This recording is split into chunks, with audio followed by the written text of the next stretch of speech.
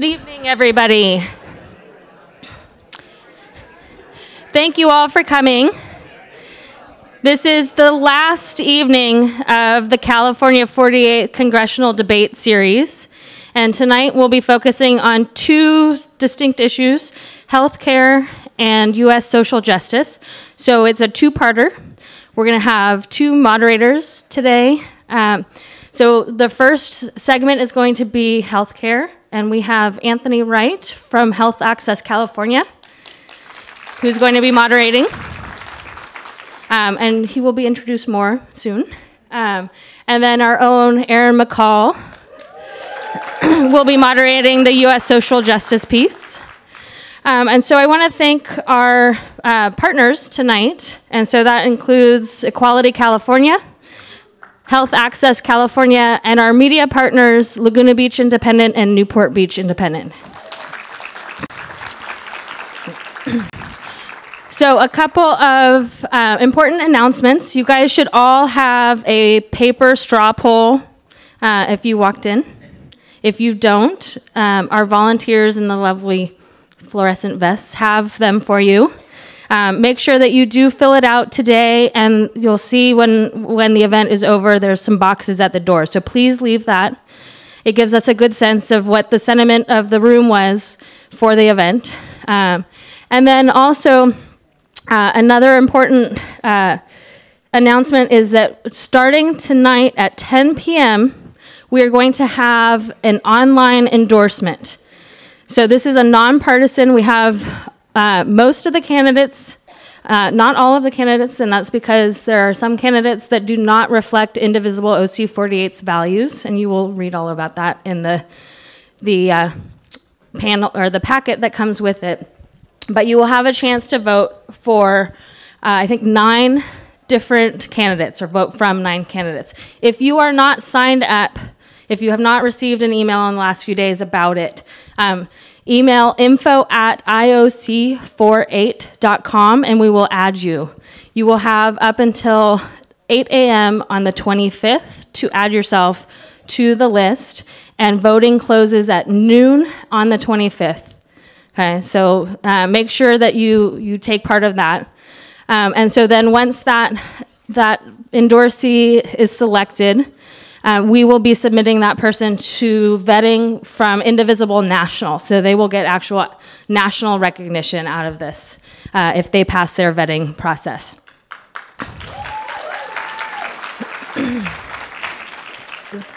So, and then I think, just checking my list, making sure everything's here. And so that's all my announcements. But I want to introduce Estrella Lucero from Equality California, and she will be opening up to talk about healthcare.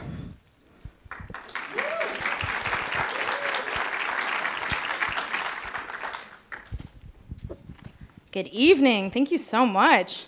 Good crowd.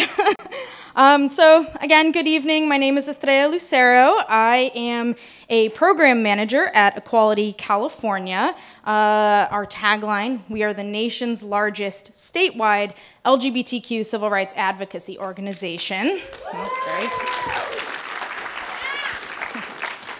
I also want to make sure, that we all give a collective thank you to McCall, Indivisible OC 48, to make this event possible.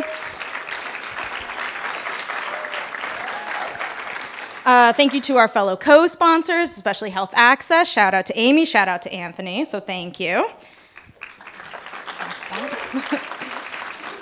So if you have not heard of Equality California, at our organization, we bring the voices of LGBTQ people and our allies to institutions of power and strive to create a world that is healthy, just, and fully equal for all LGBTQ people. And as I'm sure we may know, in this room, we're very privileged to live here in California. The LGBTQ community has fought tirelessly and successfully for the implementation of strong state anti-discrimination laws.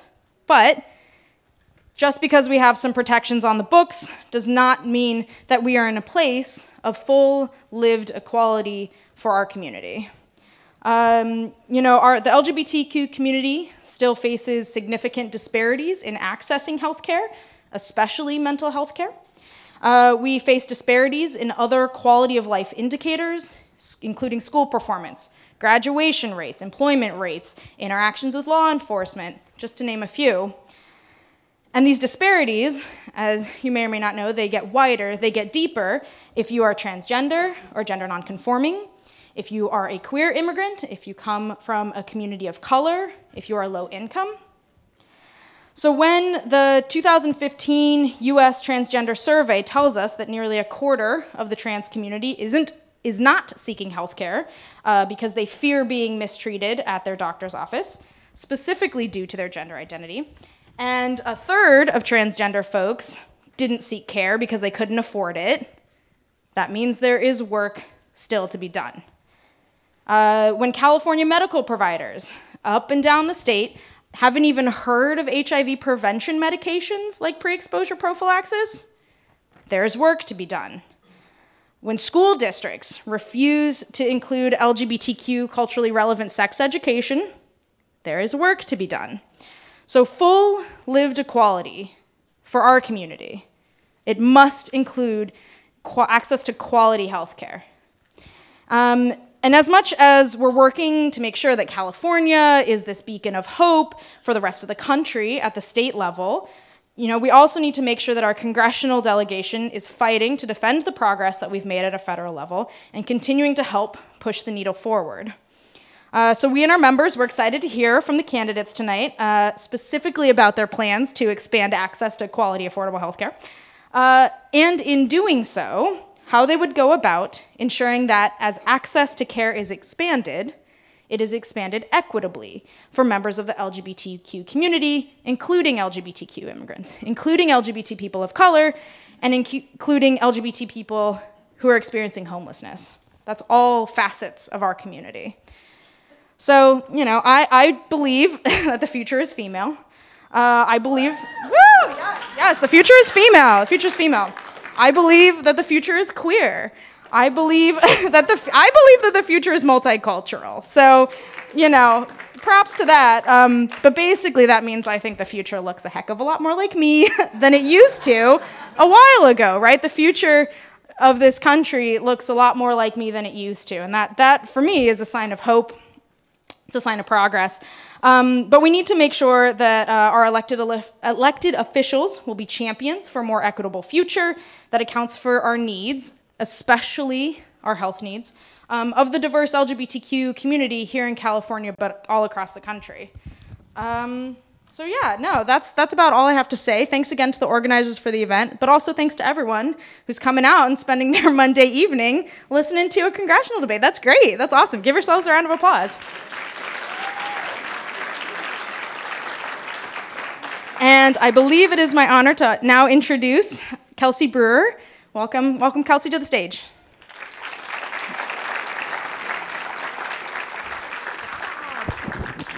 What's up, CA48? How we doing? You guys can do better than that, right? My name is Kelsey Brewer, and I am a young Democrat here in Orange County and a local activist. And I just want to start off by saying thank you for allowing me to share this space with you all for the next couple of hours as we talk about something that's very near and dear to my heart, which is social justice in the United States of America. As the granddaughter of civil rights activists that marched with Dr. King in the 1960s, you could say that resisting oppressive social, political, and economic systems comes as naturally as breathing to me. But that wouldn't be completely true, because for me, my journey of social justice and understanding who I am as a person took over 20 years, and it's still ongoing. But as a biracial, bisexual, cisgender woman, my own yes, my own truth, very rarely fit into the nose of this world and the rules of this world. And as my own awakening took place, so did my understanding of how I and the people that I love are consistently and systematically exploited on a daily basis. And becoming more aware of this allowed me to sit in my anger for quite some time. And let me tell you, after the day I've had today, I could sit in it just a little bit longer. How many of you have ever felt that way? Yeah, I feel you. I'm with you. That boiling, knotted pit in the bottom of our stomachs that makes us say through gritted teeth, this is wrong. This isn't right. How many of you have felt that way? How many of you have felt that way from someone you love? How many of you have felt that way for someone you have never met before? That boiling rage, that sense of rightness and wrongness is at the core of every social justice movement that this country has ever experienced. But so is love. What I've learned is that you need both. You need the raging anger and the unstoppable love for yourself and for others in order to create any kind of change in this country. Congressional District 48 is a vibrant one, both in terms of race, class, sexuality, gender expression, and identity. And this district deserves to have a representative that not only understands that diversity, but celebrates it and actively works to break down barriers that would seek to punish it.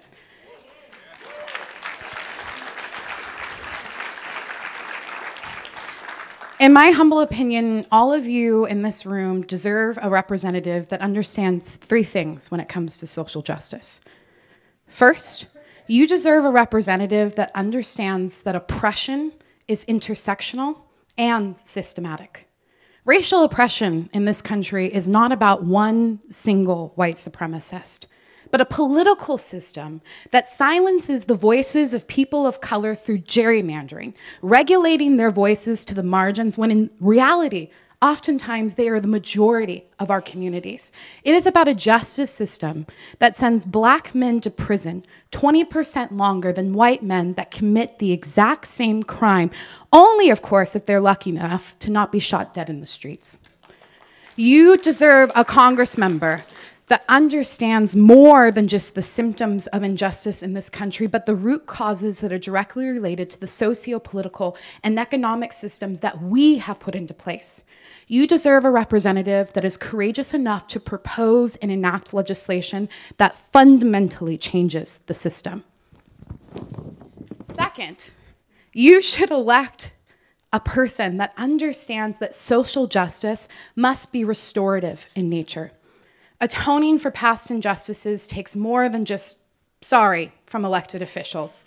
For example, as California and other states, and even now the federal government, weighs in on the impact the war on drugs has had in our communities, the opportunity for restorative justice is ripe. Take the state of Massachusetts. They have taken a restorative justice approach to assess which communities have had the highest overall arrests related to marijuana and incorporates local economic data on unemployment and the number of families living below the poverty line in those communities. They then use all of these factors to designate communities for economic development using the same tax dollars that are now collected from legal sales of marijuana.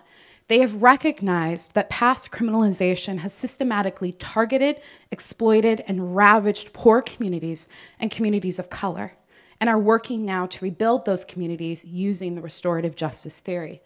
It's not enough to have a representative that wants weed to be legal. You need a representative that understands how these drug policies have eroded certain communities purposefully and will actively, consciously, and enthusiastically restore justice to them in the same breath.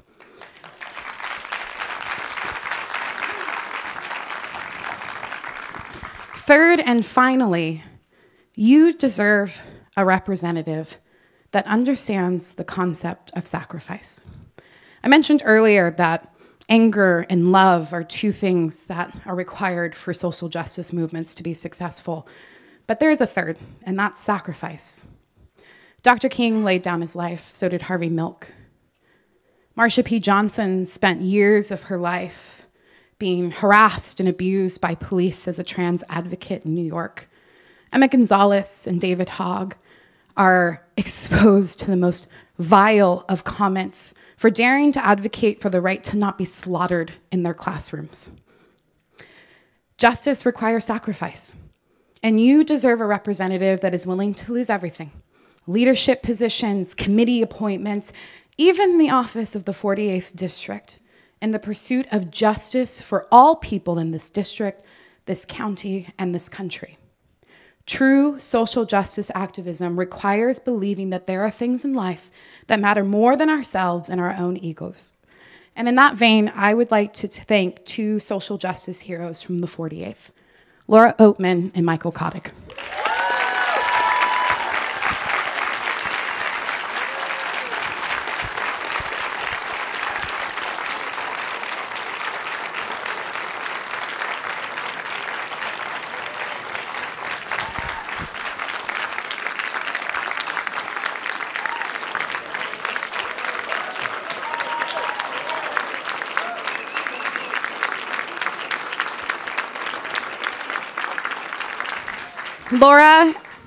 Laura and Michael, thank you for putting your district before yourself.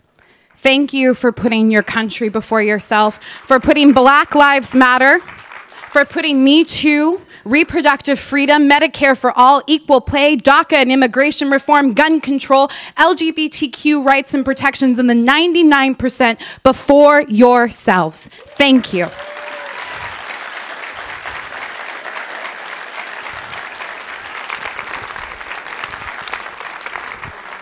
There are many people in this room and in this district that can and should learn from your example.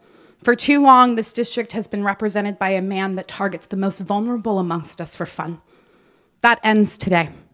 That ends June 5th.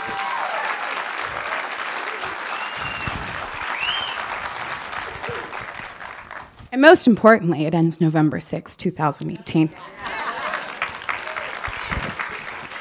And it ends because all of you began. In the tradition of all social justice movements, you looked around on November 9th, 2016 and said, what the hell just happened? It ends because all of you questioned why we even let it get to this point. It ends because all of you have sacrificed your time, your energy, and your passion to create a vision of what better looks like. It ends because of each and every one of you in this room. I want to leave you all with one of my favorite quotes from Dr. Cornel West. Justice is what love looks like in public. And I would just add this. Be sure to show that love on June 5th. Vote, vote, vote like you and your neighbors' lives depend on it, because trust me, it most certainly does. Thank you.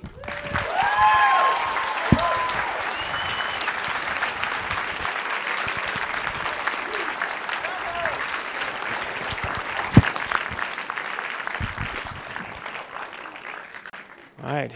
Good evening. All right. My name is Anthony Wright. I'm the Executive Director of Health Access California. Health Access is the statewide healthcare consumer advocacy coalition working for the goal of quality, affordable healthcare for all Californians. We have for 30 years supported the vision of Medicare for all, universal healthcare. We have, in that time, also worked on the opportunities and the challenges of the moment, working to win health care reforms, secure and expand healthcare coverage, fight budget cuts, win consumer protections, and promote a healthier California.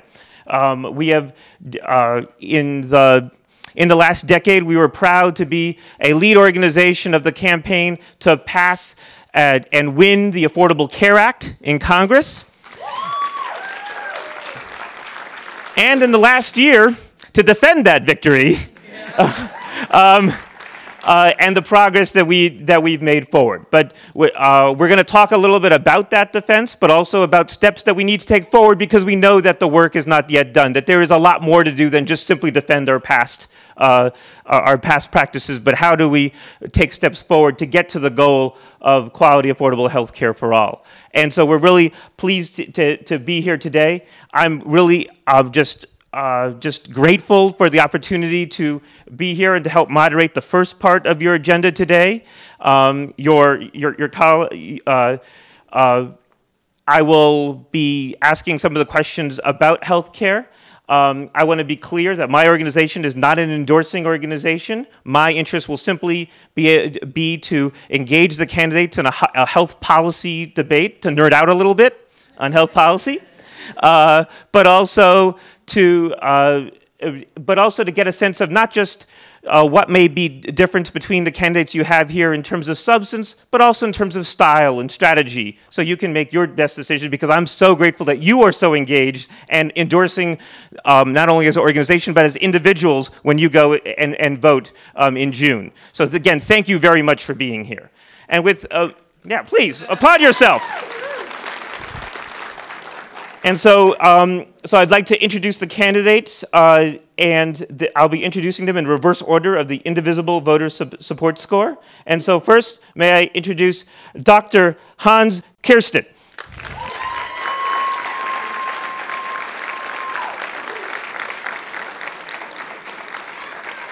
And then next, thank you. And then next, Mr. Harley Rouda.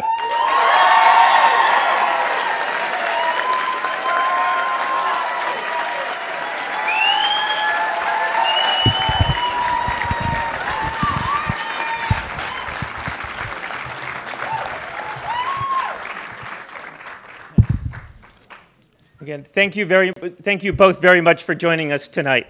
We're going to start with opening statements. Thank you for your applause. Our ask is that you, from now on, indicate your enthusiasm with spirit fingers, with thumbs up, maybe thumbs down if there's something that you want to express there. But we want to have as much time so we can get the answers and from these candidates that we have before us. So again, thank you very much. And I want to, again, let us start with an opening statement from Dr. Hans Keirstead. Okay, well, thank you. Thank you all for being here tonight. You know, I've lived in 3 countries now, and I've lived in 3 different healthcare systems, 3 different systems of social justice. And having landed in the United States and decided to spend my life here with my family, make a family, I've come to be real embarrassed at the state of our healthcare system. You know, nowhere in the world do we have a situation with so many uninsured individuals per capita based on contributions to healthcare. It is absolutely shameful that we are the wealthiest country in the world, but we have tens of millions of people going without healthcare. It is absolutely unconscionable that we are the wealthiest country in the world, but we have the worst outcomes of healthcare. We live not the longest.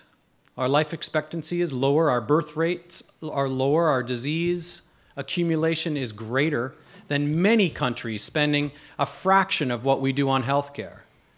It is unconscionable when we have drug companies and insurance companies running our healthcare systems and devastating families with outrageous drug prices and unattainable premiums. I have been a healthcare professional my entire life. I have an academic career in which I learned the administration of healthcare. Oh, sorry. Yeah. We'll get to that. Opening statement from Mr. Harley Rouda. Thanks, Anthony. Good evening, everyone. It was a little over a year ago, November 2016, when our country elected Donald Trump to be the next president of the United States. And since that time, he has shown us every single day in office that he denigrates women, minorities, LGBTQ, our voters, our workers, our refugees, and immigrants. Nothing is below this man. We recognize that his nationalism and his attitude has to change. And you being here is showing that we have the ability to create this blue wave across the country and make a difference. I always think of the famous quote by Martin Niemöller, who was a pastor in Germany who supported the rise of Hitler and nationalism. He ended up in a concentration camp eventually and survived. And his famous quote that many of you have probably seen, he said, "First they came for the socialists, but I did not speak out because I was not a socialist. Then they came for the trade unionists, and I did not speak out because I was not a trade unionist. Then they came for the Jews, and I did not speak out because I'm not Jewish. And then they came for me, and there was no one left to speak for me." Today, in this country, We need to stand shoulder to shoulder, locked arm in arm, because an attack on one of us is an attack on all of us. Thank you. Thank you. Again, spirit thinkers, thank you very much. So to start, for Mr. Rouda, due to California's implementation of the Affordable Care Act, California has actually had the largest drop of the uninsured rate of all 50 states, from near 20% now down to less than 7%. Representative Rohrabacher voted to repeal the ACA in the American Health Care Act just a year ago. How would you have voted on the American Health Care Act? And with regard to the ACA, would you repeal it, keep it, expand it, replace it? What would you do with regard to legislation that would come before you? So I actually think the number 6.7% is what California has brought it down to. And it's amazing how well we have taken advantage of the ACA for the many uninsured people in California. I support the ACA, but I think we can do better. I believe in Medicare for all. I believe we need to implement that on a national level. I'm glad that California is trying to implement it, but it needs to be done on a national level. And I'm proud of the fact that the California Nurses Association has endorsed our campaign, recognizing that health care is a basic right, a human right that everybody in the United States deserves. Thank you. Dr. Keirstead. Same question. Same question. Yeah, you know, ACA, I believe, is a phenomenal institution that was put into place rather poorly and has been maintained rather poorly. Although I support it a great deal. The ACA, as you say, insured more Americans in 2016 than had ever been done before. Now, it explained the increase of premiums poorly because everyone got on board without the amortization of costs, so they went up. ACA was basically sabotaged by Trump. The rates for enrollment, the period over which enrollment was halved. We have the devastation and basically crippling of that system by eliminating its electronic budget, eliminating its television budget, 75% of its electronic budget eliminated, while stopping the payments from the from Congress out to insurance companies. So rates went up. So it was an active sabotage, and then a year later, starting to rip that system down.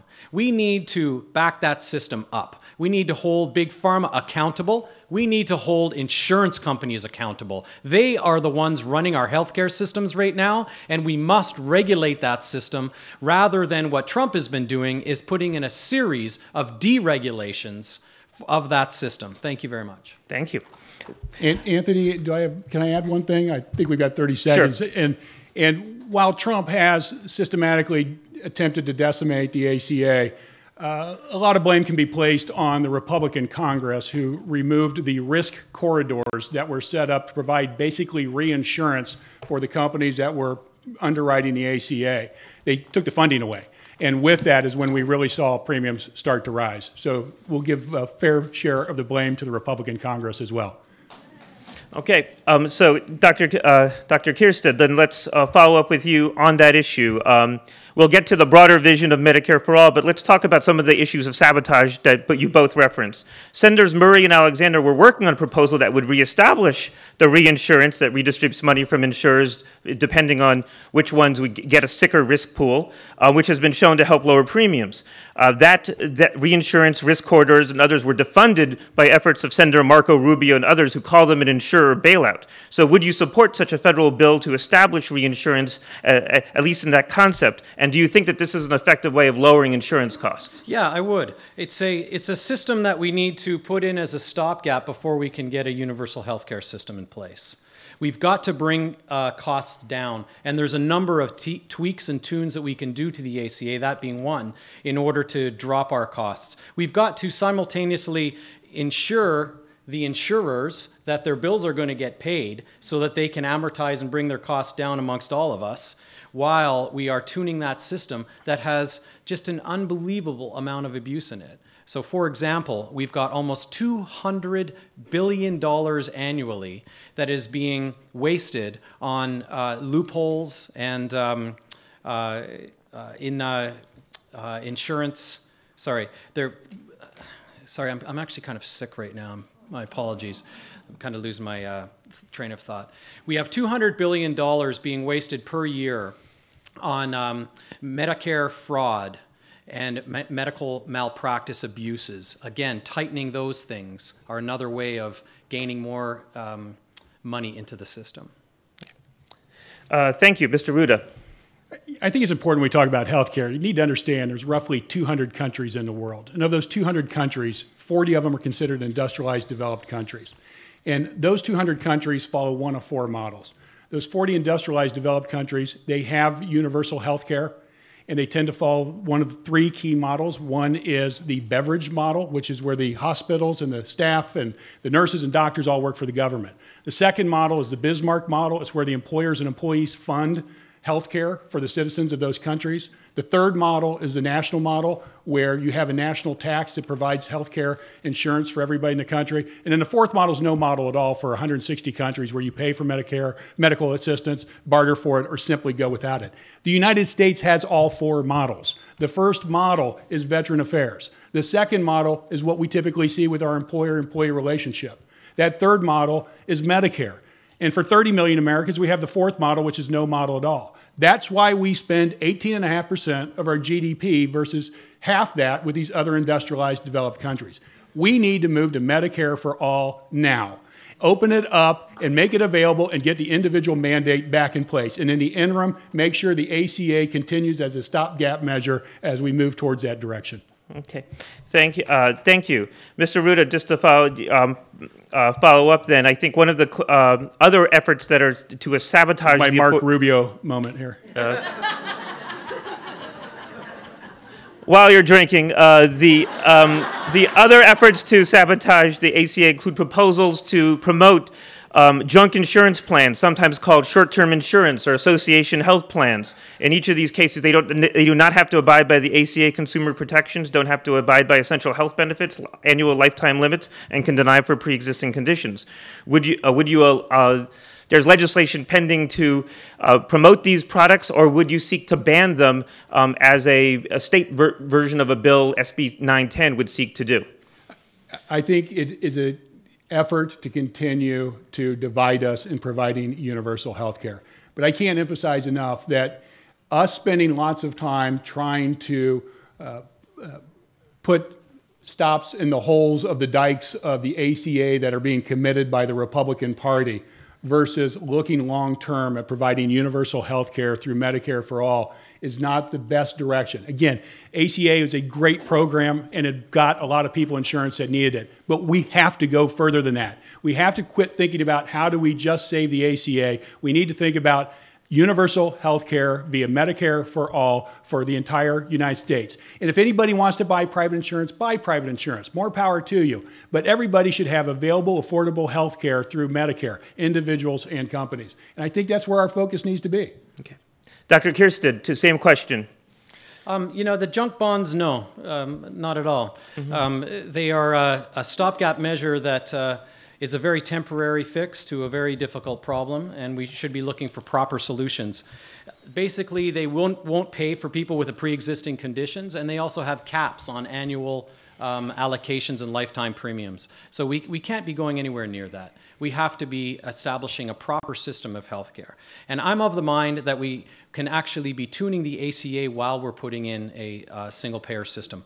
A single-payer system, we can't flip our fingers and have that put into place. That's been tried, and it has failed. I think we learned a great deal from those failures, and we can actually march a path that is a lot more logical, a lot more rational to get that thing done. In the meantime, we've got to pick up the uninsured. We are devastating our own country and our own people by not attending to this and putting politics in front of this issue that is so critical to our nation. Okay. Mr. Rouda. Yeah, I would suggest that single-payer systems do work. The other 39 countries that are industrialized, developed countries have proven it works. They deliver health care at half the cost the United States does per person. The only state that's even thought about attempting a single-payer system is Vermont, and they passed the legislation but didn't implement it because they felt the costs were too high. So we don't have a good example in the United States as to a single-payer system and universal health care. So we can learn from other countries. We can do this. We're going to get to the broader conversation, universal coverage, but a few more things just about some of the bills that you both might be seeing in a future Congress with regard to specific fixes to the system. And just one more, which is about a question about. Right now, there's a rule in Congress that says insurers, in the Affordable Care Act, that insurers must spend at least 80 to 85% of their premium dollar on patient care rather than administration and profit. The Trump administration is actually seeking to lower that to 70%. There's legislation at the state level to actually raise it to 90%. Which direction would you go, or do you have other proposals for specific regulations on insurers or other patient protections? Mr. Rouda first. Obviously, you want as much of the premium as possible going to the health care of the patient. But I'm not going to pass judgment as to what that number is without looking at the overall numbers, understanding what type of profit margins are in place already. Frankly, I'd rather see us have more nonprofit underwriters than for-profit underwriters, which obviously creates the requirement that a return to shareholders be embedded into the cost of health care. But without reading the actual bill, it's difficult to pass judgment. Dr. So Keirstead. it needs to stay at about 80 to 85%. That calculation was actually done at a multi-year-long negotiation. We have to stay there. It's a typical Trumpian in order to allow these companies more money for profits, more money for advertising, for that circular benefit for profit. We have pharmaceutical companies and providers right now making record profits. They are making more profits than other industries in the sector. They're making more profits than other industries outside of the sector. And they are spending a record amount of money on advertising in order to perpetuate that cycle. We've got to stick with what we worked extremely hard to get to, which was an 80 to 85% spend on healthcare. I appreciate that. So you're proposing not to lower or to raise, to stay Correct. where it is, and Mr. Rouda, you don't have a position at this time. Correct. Okay. Another issue that has come up is that the Affordable Care Act does provide significant subsidies for people who are buying coverage in the individual market through Covered California. Over 1.5 million Californians get coverage through Covered California, and 90% of them get subsidies. But in a high cost of living state, that may not be enough. It may not be enough for people to able to afford coverage. Would you support increasing Covered California subsidies for middle-income Californians, perhaps even going over the 400% of the federal poverty level, which is about $48,000 for an individual, to be able to provide some subsidies so people can not have to pay more than a certain percentage of their income for coverage. Dr. Keirstead. Yes, absolutely. It really does relate to the last thing you said, which is the most important part, is a percentage of your income. In this country, we spend more on healthcare as a percentage of an income than most other countries. We can't be doing that. And it's worse care. So yes, I would support increased subsidies so individuals can actually catch up. They can keep some money for savings and for education, feeding their children. Okay. Mr. Rouda. Yes, it needs to be indexed based on the cost of living by area. And is there, so another thing with regard to expanding help for people in California. 2 years ago, California expanded our Medi-Cal program to include all children, regardless of immigration status. Now over 200,000 children benefit from this program. Would you support expanding the Medicaid program federally so California can get federal share for these children? And the follow-up is, would you support expanding Medicaid for undocumented adults as well? Mr. Rouda. Yes, and when I talk about Medicare for all or some of these other measures that provide some level of assistance to subgroups, the answer would be for all residents of the United States of America. Thank you. 19 states don't have this program, and those that do love it. We need to be able to expand and bring it into all these states. So yes, federally, I would be pushing for expansion of the program to all states, and also allowing those states to try the experiments that California has been so brilliant at. California has been the great experimenter, and we've seen so much good come out of it, like drug pricing reforms, SB 17, 790, 596. These are all 3 bills that allow us, and it's only California, to really get into the weeds on regulating drug pricing, mandating that companies have to actually show their math in how they determine drug prices, mandating that you can't give gifts if you're a pharmaceutical company or an insurer to the doctors in order to get them to charge their prices. We've done a great job. Not only would I want to expand Medicaid to all states, but also those 3 bills that I just named. And in addition, the general sentiment of California, let states play. Let states innovate and be like California, young, innovative, new in their expressions, and then we can adopt and replicate throughout the United States. Dr. Keirstead, just so I understand, you talked about the 19 states that have not expanded Medicaid under the ACA. So I appreciate that answer, but I wanted to be clear about the question about whether we would want to expand Medicaid to undocumented, yes. Which is not, which... I'm sorry I failed to answer the question. No. Yes, of course. Yeah, I think we should. Okay, thank you.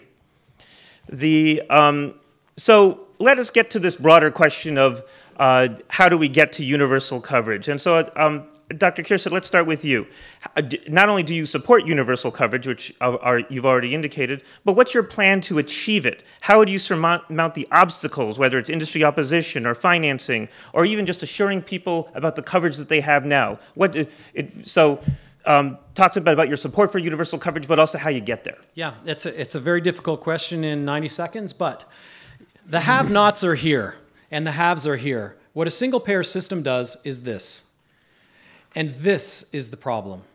Pulling down health care for those Americans who work hard, pay their bills, and enjoy a standard of care that is unmatched in the world. Our health care systems for the haves is truly phenomenal health care. But in order to do this, it pulls them down. I am writing 3 bills right now. I'm just expanding into a 4th, and I have vowed to have those things written and ready by February when I take office, that are tweaks for the ACA in order to bring this up.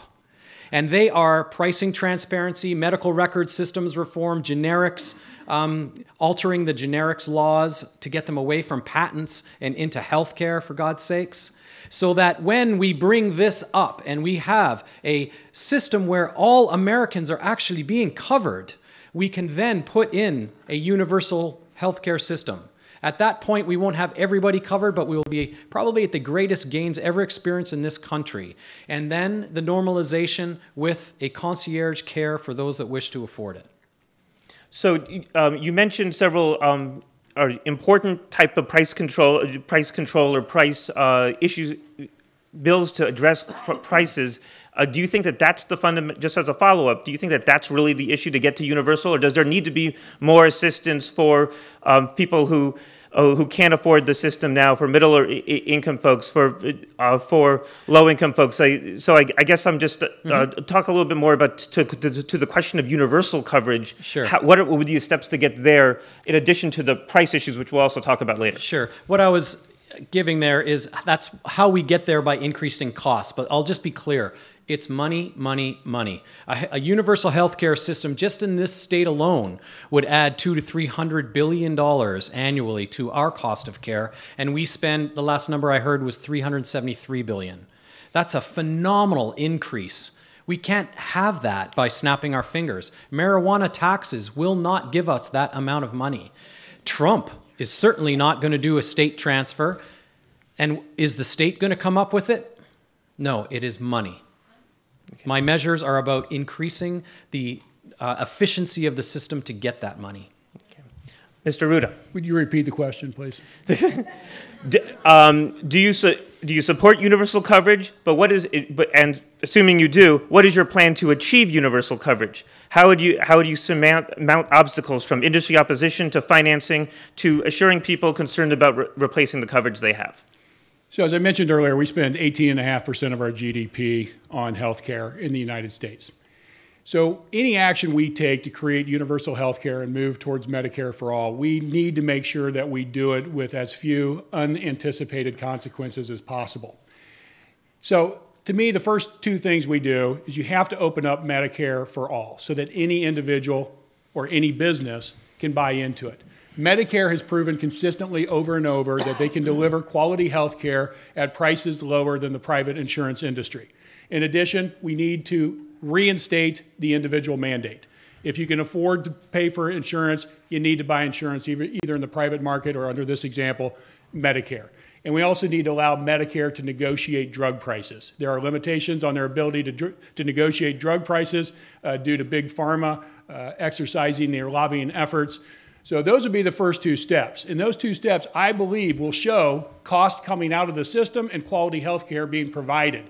And by doing so, we can then look at lowering those premiums further and further for those participating in Medicare. And again, you can still have a private insurance market. So if anybody wants to go out and buy private insurance and not use the benefits provided by Medicare, they should certainly have that right. And I hope we talk about Senator Bernie Sanders' bill at some point as well.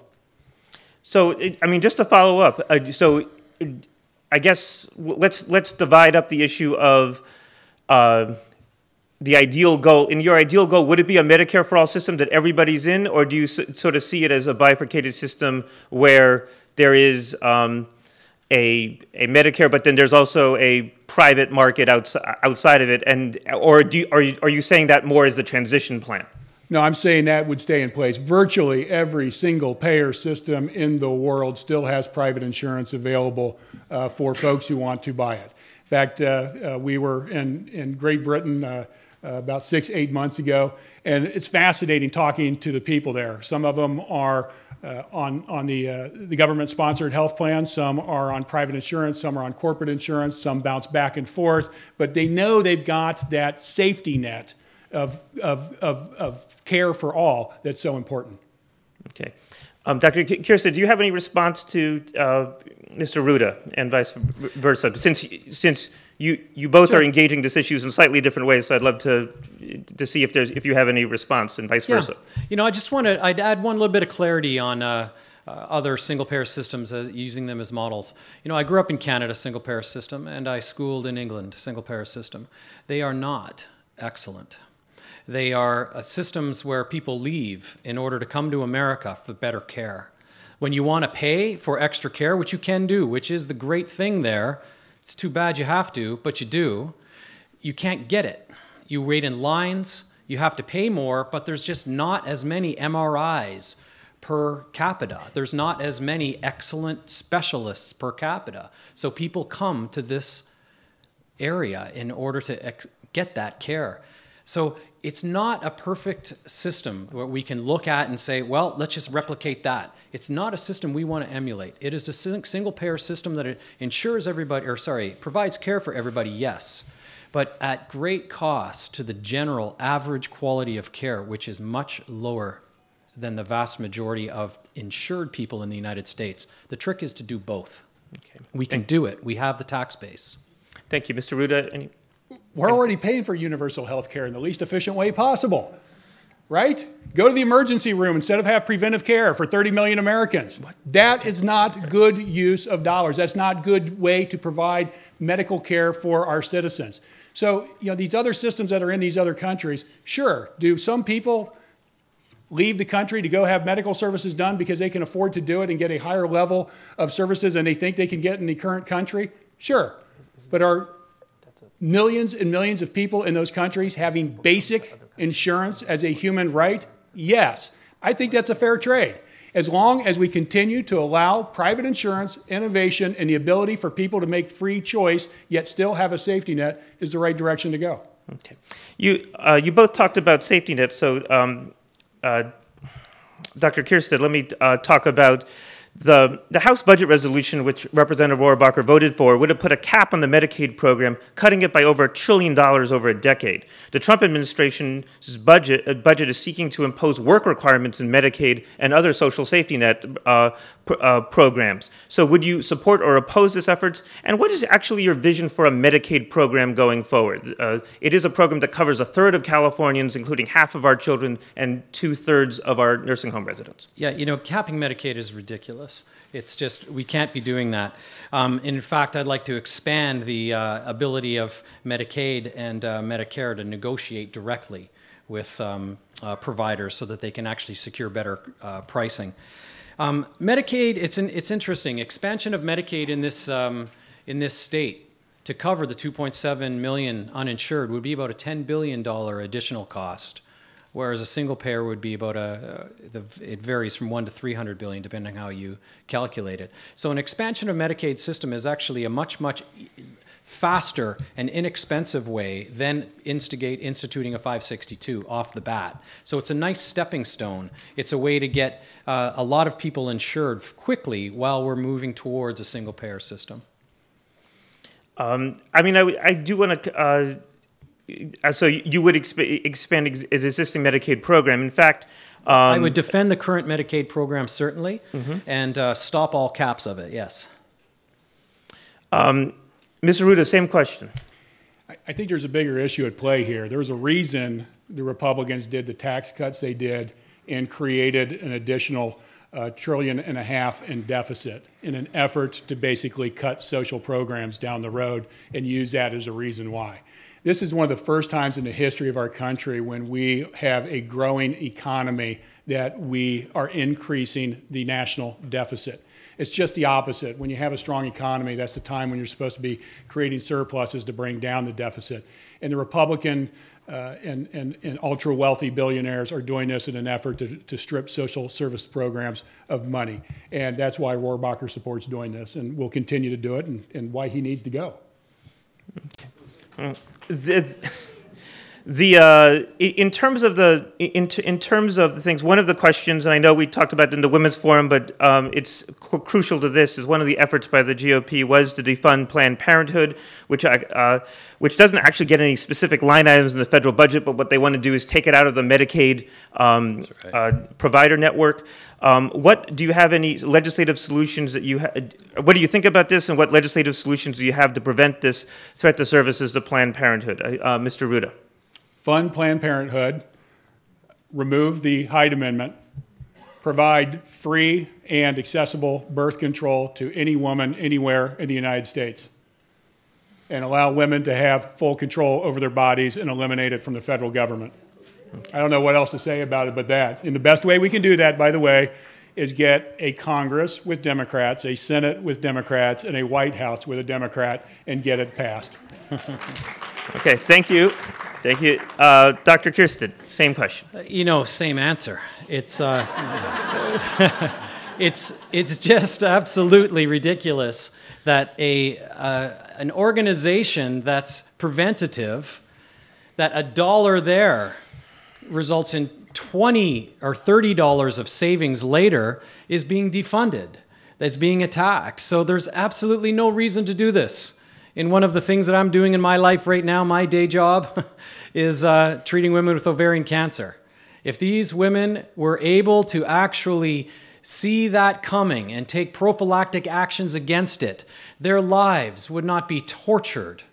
Their husbands would not be tortured, their children, their greater communities. It's just such a devastation, and I see it every day, literally.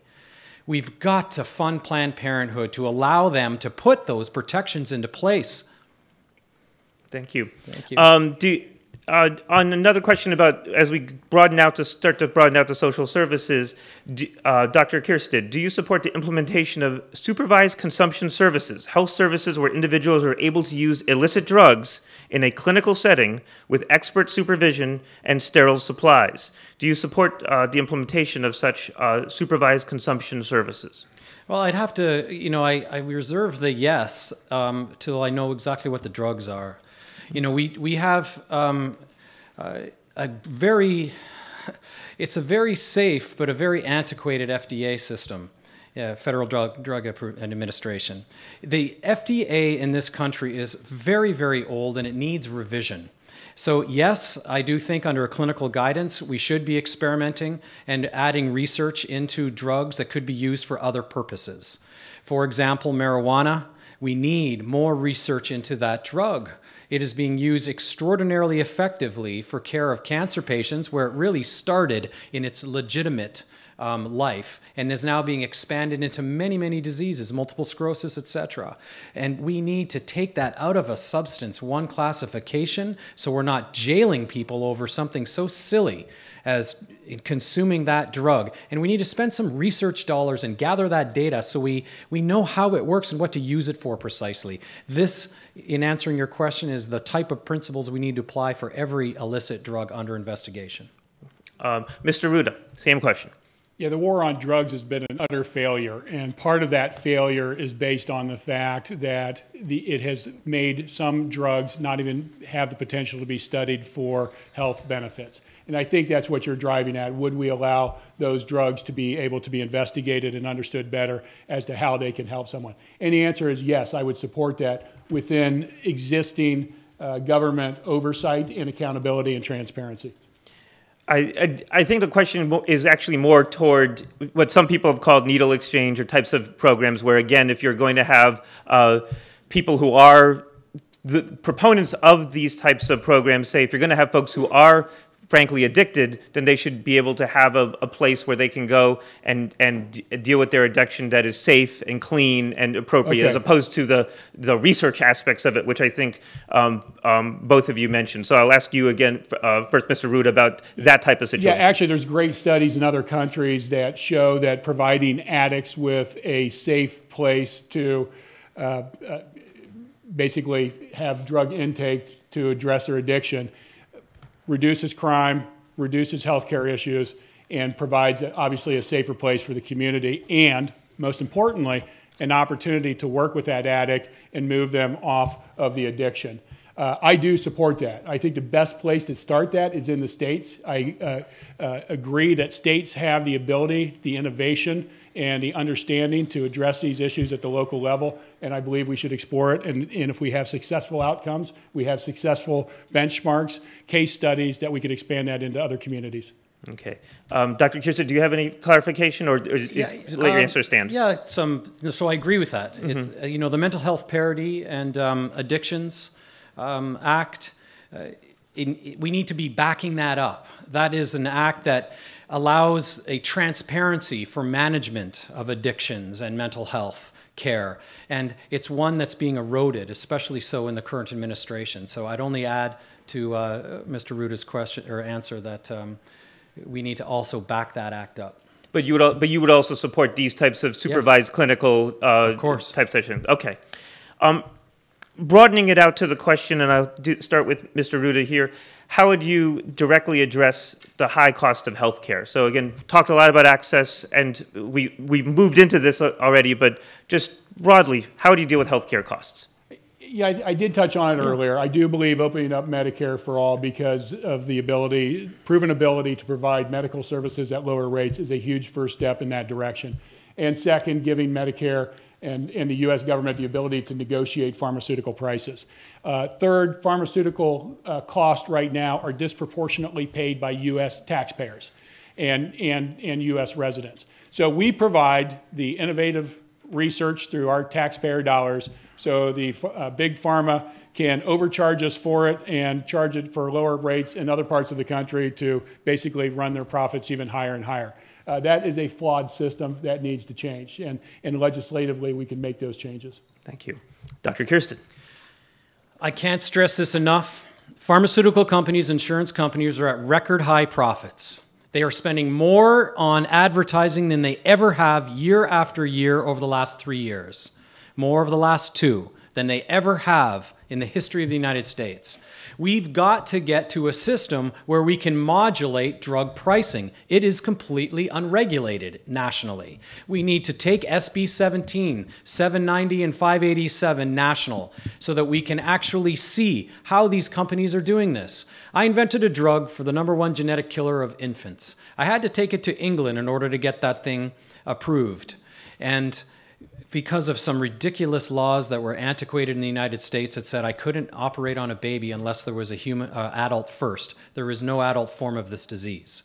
So I go to England, I invent this drug, I get it passed. There's another drug at the time that I let move in because it did these babies less harm. That drug that I stepped aside for cost $53 in order to make. It turns out that the drug company last year that just put it into the marketplace is charging $750,000 annually for that drug. How much would you pay to save the life of your dying baby? They know the answer is everything and anything. We need to regulate drug pricing. We need pricing transparency, we need medical record systems reform, and we need access to generics that are inexpensive for this. Thank you. Yeah. Thank you, Dr. Keirstead. So, I mean, since you both mentioned prescription drug prices, and I appreciate the shout out to SB 17. My organization was a co-sponsor. That's right. Congratulations. But you know, transparency can get so far, but at the end of the day, it's transparency. It's not a regulation. So I mean, so what would be the mechanism that you would use, and would you actually change the patent laws, which gives drug companies a monopoly for many years to price whatever they want, or would you change that, or what other changes to the system would you make in order to actually deal with regulate? What does regulate prices, drug prices mean to you? Yeah, very, very good question. So SB 17 and the like is a start. Yes. It's a very, very good start that says you've got to show us your math so that we can have 60 days to outcry. So what would we do if we only had SB 17? I, as a congressman, would be standing up, the deepest, broadest expert in healthcare on the Hill, and I would be saying, everyone, stand up. We have 60 days here. I would be on NBC Evening News. I would be using the podium that I have in order to scream as loud as I could to say, come on, America, this is wrong. People are dying. Then I would go further by not only putting SB 17 nationally, but actually put some guts to the thing. Regulate the amount of cap that they basically cap the amount of the price that they can charge for a new drug. All of their new drugs come out very expensive, and then after a few years they go cheap because generics start competing with them. You can negotiate with these big pharmaceutical companies. I know we don't want to negotiate with big pharma. We have to. They control over 90% of the drugs that you've ever had. We need someone at the table who can say, we need to cap this. You may charge an extra 10 cents on that drug down there or those 80 drugs down there, but do not devastate our families. Do not devastate our poor. Do not devastate our aged. Regulate that. Okay, thank you. Mr. Rouda, same question. You know, Laura Oatman has talked a lot about we don't really have health care in the United States. We have sick care. And that sick care is embedded in this entire system to really continue keeping all of us in the mill, selling us drugs that we don't need, selling those drugs at high prices, having the insurance companies pay for it and increase our premiums over and over. And the advertising that we see ad nauseum over and over on TV, guess what? You're paying for that, right? So SB 17 is a step in the direction of trying to address what are the true hidden costs of these drugs. But the thing that would address it best is getting the leverage back in the hands of the people by having a single-payer system. Because if you have a single-payer system that has the shackles removed that have been put on by Congress to negotiate drug prices, or if we had a single-payer system here in California, the ability to negotiate those prices would certainly provide transparency and the ability to drive costs down. So SB 17 can play an important role, but a more important role is make sure the leverage is in the hands of the people. Okay, thank you. So you both talked about drug companies, you talked about insurers, but over 2/3 of our healthcare bill is doctors and hospitals. And for many of us, we don't have a lot of choices when we get care from a medical group or from a hospital. The hospital there's not a lot of time to comparison shop when we're in the ambulance. So then the question is, how would you deal with the price of healthcare? Americans don't use healthcare any more than anybody else. The prices are just that much more higher in America. So what would you do about the price of medical groups, hospitals, and the base cost of healthcare? Mr. Rouda, to start. Well, it goes back again to having the ability to leverage numerous people under one system. So you already have underwriters doing that to some degree right now. Underwriters are already negotiating with doctor groups and hospitals for pricing now. And that's why if you have healthcare insurance, you see this price, then you see it negotiated down to this, and that's what you get. If you don't have healthcare insurance, you get the full boat. So allowing the assimilation of more people under a common plan provides an opportunity for greater negotiation, greater ability to drive down prices, greater ability to force doctors groups and hospitals to be transparent in their pricing so that you can help take out some of the unanticipated cost and get the same quality of service. And I would certainly support that. Would you, I mean, even in a single payer system, if there is in a rural community one hospital, though, then there is, negotiation can only go so far. Is there a role for regulating them like utilities or some other mechanism for dealing with a cost where there is just only one specialist in an area or only one hospital in an area? Well, I always think capitalism is still the best form of running an economy on the face of the planet, but it has to have appropriate checks and balances. And if an appropriate check and balance along those lines is needed in those types of markets, then certainly we should take a look at it. But you also have to keep in mind, too, and we talked about this a little bit earlier, part of the reason your healthcare costs are so high is because we're providing universal healthcare in the least efficient method, and that is the emergency room instead of making sure that people have access to preventive healthcare. That alone would, again, bring those prices down. Okay. Dr. Keirstead, same question to you. Yeah, let's be clear. You don't know what you pay for healthcare. You don't know what you pay at every hospital or any hospital you have ever been to. You don't know how much the service costs. Isn't that amazing? Think of another sector where you have no idea, yet it is the single largest chunk of your money, and you have no idea what you're spending it on and what you're getting for it. And to answer your question precisely, there are two things that we can do. And one of them is called pricing transparency. I'm writing a bill on it right now.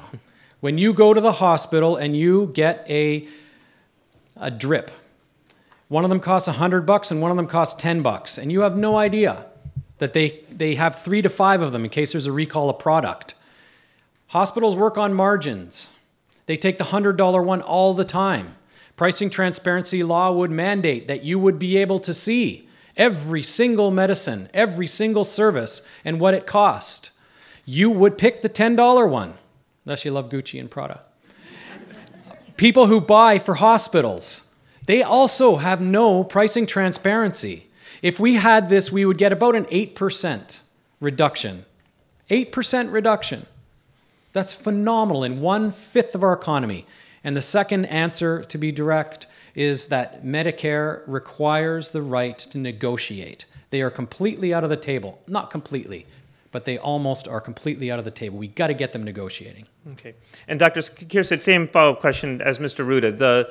In situations, a recent UC Berkeley Petra Center report said that 44 of our 58 counties are highly concentrated healthcare markets at both the physician, hospital, and health plan level. So in that level of concentration, should there be some sort of not just negotiation, but regulation of prices with regard to hospitals, medical groups, or other providers? Just for gross caps, but I also agree that capitalism is going to drive the day. If you had pricing transparency, you guarantee to get capitalism driving that day. Right now, you let capitalism run wild, and guess what? You don't know what you're paying. Your costs just keep escalating. The CEOs are all meeting and saying, I'm going to raise drug prices. Why don't you raise them too? Because the public doesn't know, because there is no pricing transparency. Capitalism does not work in a system without transparency. There must be transparency.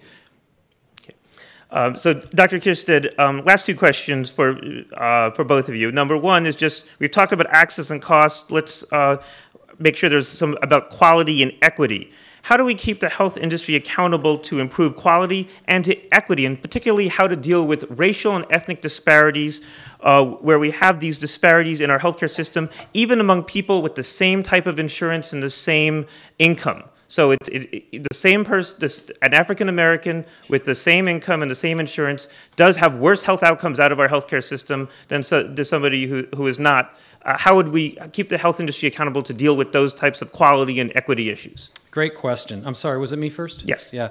Great question. The more money you make, the higher your life expectancy in America.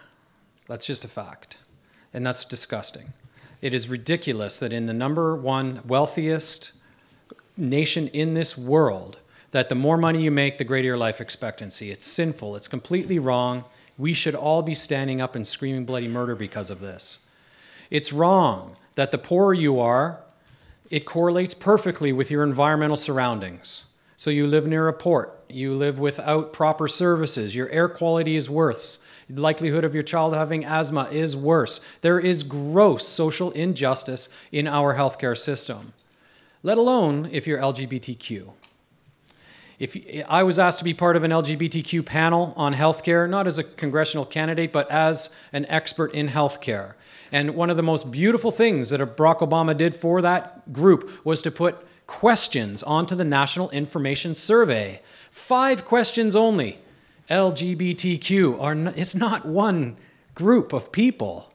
It's several groups of people. We need multiple questions. From those questions, we have untold benefit to our society, untold benefit to that community, drops in costs. We need to increase those questions, which are, again, now in the Trump administration in jeopardy. Research, data, issues in front of politics.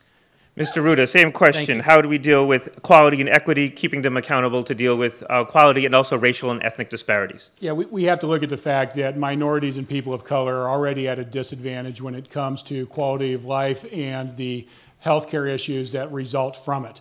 Whether it's environmental issues, being in situations where they're exposed to greater pollution, to the foods in stock that they have access to, less fresh foods, more GMOs, more situations where they're not getting the same quality of opportunity in food and healthcare and living conditions that middle class and upper class have. That also means they don't have access to as high a quality of medical care as well. So we have to make sure, to answer your question, make sure that in providing Medicare for all, that the premiums that are attached to that for those individuals that pay, it has to be colorblind and socioeconomically blind as to the individuals that are receiving the benefits.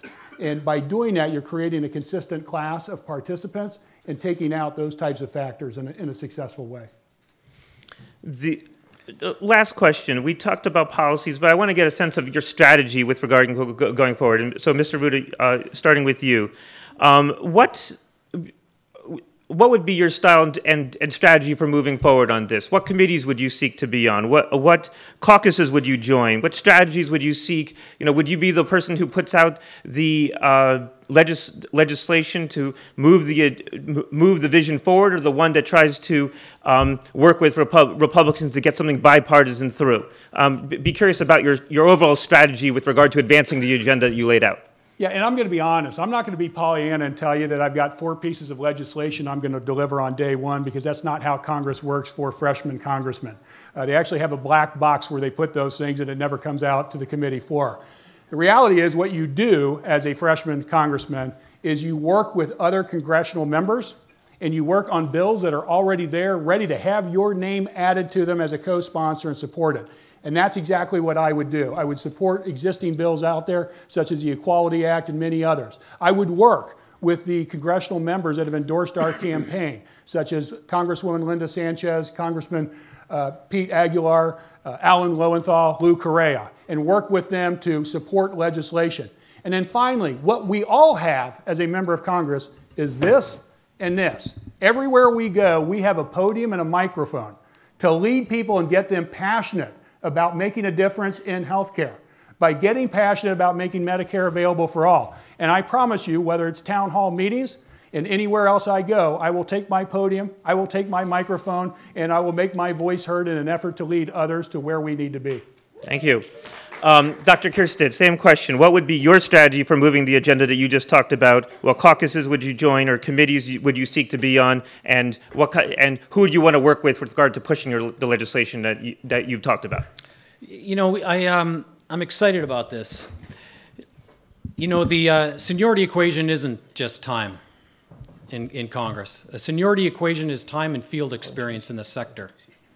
So I will actually have a fair degree of seniority in this particular issue, because it is both time as well as experience in a sector. I'm very pleased with that. I would be bipartisan, because cancer doesn't care if you're red or blue. Cancer does not care if you are red or blue. It is as enticing for a Republican to hear that I'm going to be decreasing costs of health care as it is for a Democrat who can look at it and say, well, 17 million more people are going to get health care because of that bill. It does make sense to write bills. It does make sense to get those things in the House because those bills that I just mentioned have not been put into the House yet. I have talked to administration about an appointment on appropriations in the Science Committee. I am not so foolish as to think that they would make guarantees to a candidate, nor did I ever say so. But I have had those conversations, and those would be my choices. Appropriations, because it's the purse. Science, because it's a laughingstock right now, frankly, and needs to be completely overhauled. And it is a platform where we can actually bring more people together with sensical views, with healthcare views, people who actually think about putting facts in front of politics. Okay.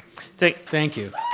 So I just want to thank both you gentlemen for your time and your focus on this issue, and this audience for bearing with my questions and hopefully getting a 101 in health policy. So thank you very much. And with that, I want to introduce your own chairman of Indivisible OC 48, Aaron McCall.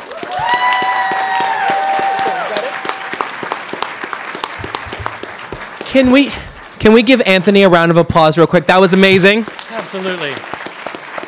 Great job. Thank you. Anthony didn't also mention that he is Kamala Harris's advisor on healthcare policy. So you guys got the best of the best tonight.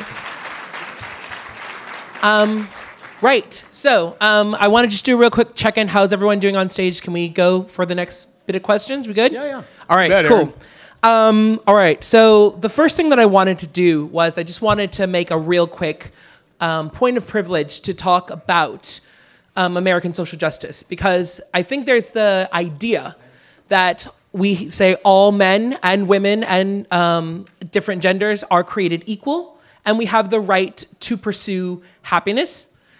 And social justice comes in when we don't have the same abilities to reach that happiness, when we aren't getting the same rights and privileges. And so that's why this is super important to me, because every one of you have seen this administration attack us in one way or the other, and you're saying, this is blocking my American right to freedom and the pursuit of happiness. And so I want to thank each and every one of you for being here tonight.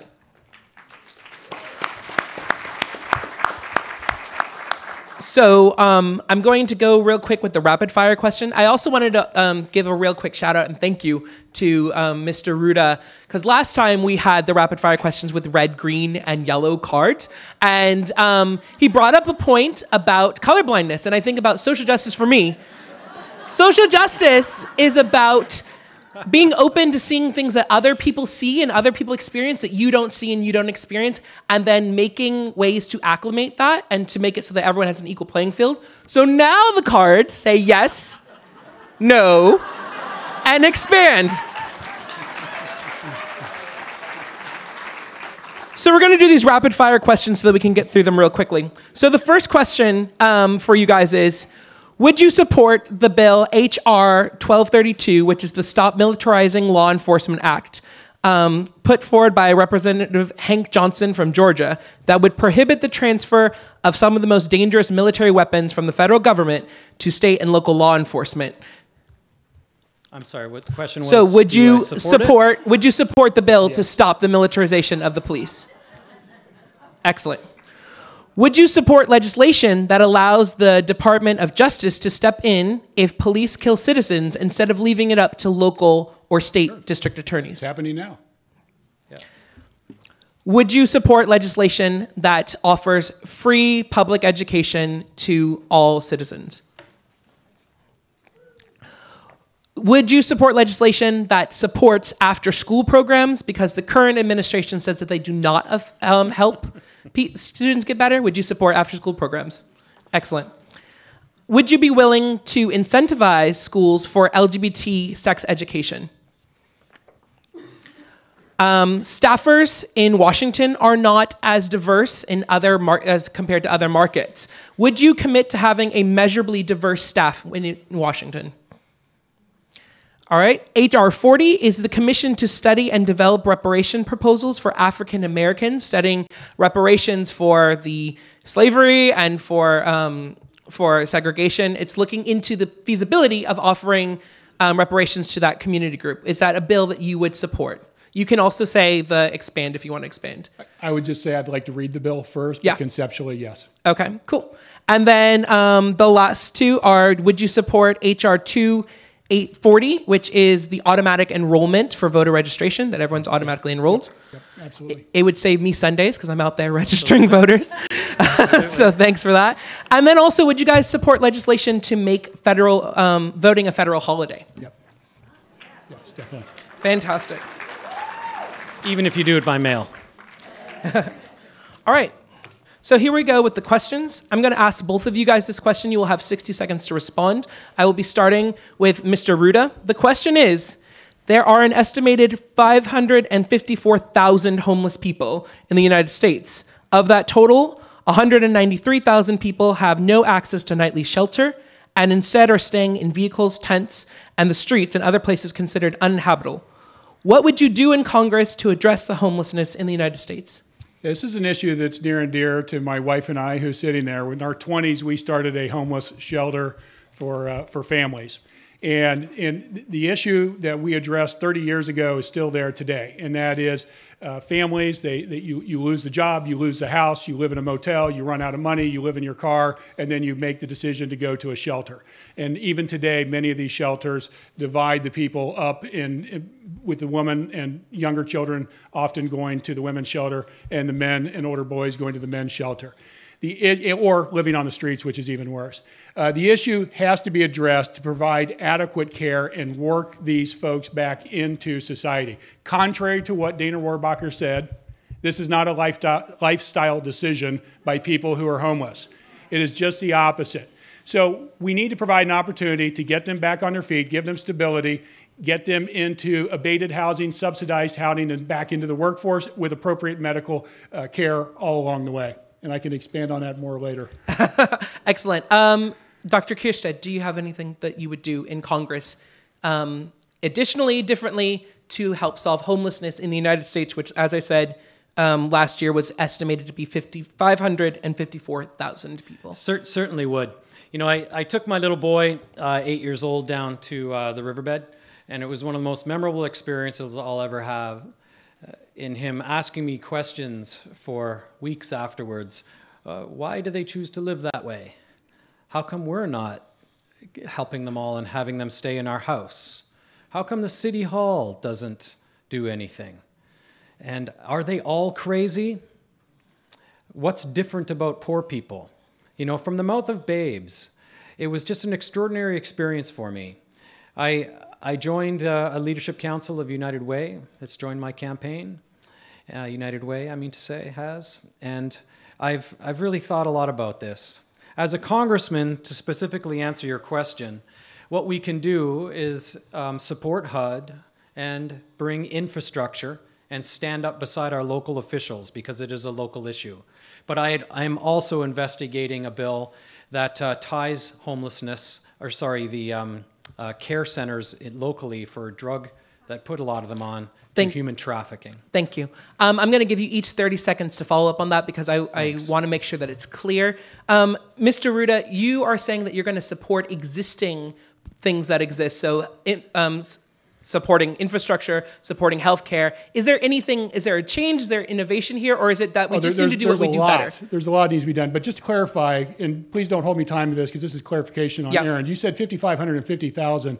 I think you were talking Orange County and the state of California in those numbers, correct? That was the United States estimated numbers. However, that's always going to be, no, the problem is that's always going to be lower because, I mean, it's always going to be too low, right? The thing is that there are many more homeless people, but that was, according to the U.S. Census data, their most accurate guess. So there's three things, to answer your question, three things that need to be done. We have local dollars available right here in Orange County that are being held up by the Republican county supervisors. Second, we have a state in the legislature in Sacramento has to address the homelessness issue across this state in a much more concerted effort. And third, the federal government needs to do their part, and you need to have a congressman who's willing to bring those federal dollars back here to address this issue.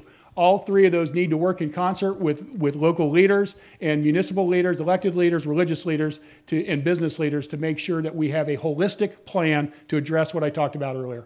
Fantastic. And then Dr. Keirstead, to solidify what you were saying, it's going to involve more research as well, and then also implementing the already establishing structures, or is there another piece that we weren't clear on? Yeah, to be clear, you asked the question about nationally. Yep, that's correct. What would I be doing, yeah. And the substance abuse centers that are proliferating, that are dumping a lot of homeless onto the streets, I'd like to tie that nationally to human trafficking bill in order to properly regulate that. All right. So now the next question for you guys, you're going to get 60 seconds each, and we're going to start with Dr. Keirstead. The question is, according to the ACLU, 1 in 110 adults, so that's nearly 1%, of the American population are incarcerated in prison or the local jail in the United States. Additionally, 1 in 35 adults come under some form of correctional control that includes parole and probation populations. This marks the highest rate of imprisonment in the American history. What is the purpose of prison? And does our current prison system actually achieve that goal? You know, we have just less than 5% of the world's population, but we have almost 25% of the world's jails. And there's something extraordinarily wrong with that figure. We have to, what is incarceration? It is a system that is becoming more and more privatized, and our legal justice system is more and more compromised, putting more people into it. So we have to do away with things like 109, 47, and 57 that are dumping people onto our local county jails and systems where we don't have the jails or the individuals in order to care for them. We need to revise minimum sentencing, and we need to basically stop this state from pouring more money into incarceration than it does higher education. Fantastic. Mr. Rouda, same question to you. What is the purpose of prison? Are we actually achieving it? And is there anything that you feel that you can do as a congressman to affect change? Well, the purpose of prison is to punish and rehabilitate. And we seem to do the first part very well and the second part very poorly. And while we do represent 4.5% of the world's population, it's not 25% of the prisons, it's actually 25% of the world's prisoners. And of those prisoners we have in the United States, approximately 60% of them are African American and Latinos. And we have a corrupt system that causes a greater number of minorities going into prison. When you have for-profit prisons and you have judges receiving contributions to support their re-election from the very prisons that benefit by heavier sentencing, you have a corrupt system. And it has to be addressed. And I would certainly fight as hard as I could in Congress to make sure we did that. Finally, since I still have some time left here, we have to make sure when people come out of prison, they're not leaving with what they came in with. They have to have an opportunity for vocational skills, employment, and ability to land on their feet. And also, they should be allowed to vote. They paid their price to society. Fantastic. The next question is to Mr. Rouda. The Sixth Amendment gives indigent defendants the right to government-appointed counsel in criminal proceedings. According to the Department of Justice, however, between 60 and 90% of criminal defendants qualify as indigent and need a public defender. Yet public defenders' offices, both in states and federal system, are notoriously underfunded, resulting in a system where 95% of criminal cases end up in plea bargains, in part because public defenders do not have the resources to take on these cases to trial. This means that people of color often do not have access to effective counsel. What are legislative solutions to this problem on the federal level? We need to make sure we have appropriate funding in place to make sure that everybody has a fair trial. And Aaron, you hit the nail on the head. They're underfunded, overworked, and in some cases, maybe not that great at their job in providing the appropriate service to their clients. So through funding, through education, and making sure that also the court system is better equipped and in a position to make sure that they're being processed in a routine way that doesn't keep them in jail for excessive periods of time, and working through those types of situations has to be done not just at the local level and the state level, but also through the AG's office of the federal government. Quick follow-up, though. Is this the place of the federal government to step in and hold states accountable? If that state is showing consistently failing to provide adequate representation or not providing adequate representation in a timely manner, the federal government should have the ability to step in and demand that appropriate resources and/or training be provided so that those issues are addressed. Dr. Keirstead, you have 30 seconds to rebut on that. Is there anything that you feel would be different on the solutions to deal with the fact that 95% of people in these cases are ending up with plea deals and not being represented correctly? Yeah, well, there's a racial segregation amongst them. So I think nationally what we could do is address that, because that is a national issue. So if you have inadequate training, that training has to extend into racial inequalities and incarceration, et cetera, that is also showing great inequality with racial segregation. Fantastic. That's excellent. The next question is to Dr. Keirstead. We're going to be shifting over to cannabis. Now, cannabis has been legalized for recreational use in 10 states, including California. Recently, Chuck Schumer announced plans to submit a bill for the federal decriminalization of cannabis, despite Attorney Jeff Sessions' war on drugs stance on cannabis. For decades, the war on drugs, and specifically cannabis, disproportionately targets African Americans and has had an institutionally racist effect. For example, according to The Guardian, while African Americans comprise 1/10 of Los Angeles' population, from 2000 to 2017, from the year 2000 to 2017, they accounted for 40% of cannabis arrests. So my first question to you is, what are your thoughts on decriminalizing cannabis for medical and/or recreational use? And secondly, how do we address the fact that if cannabis is federally legalized or proactively decriminalized, people of color are still sitting in jail for those crimes? Well, very, very well said. You know, I am in support of national decriminalization of marijuana.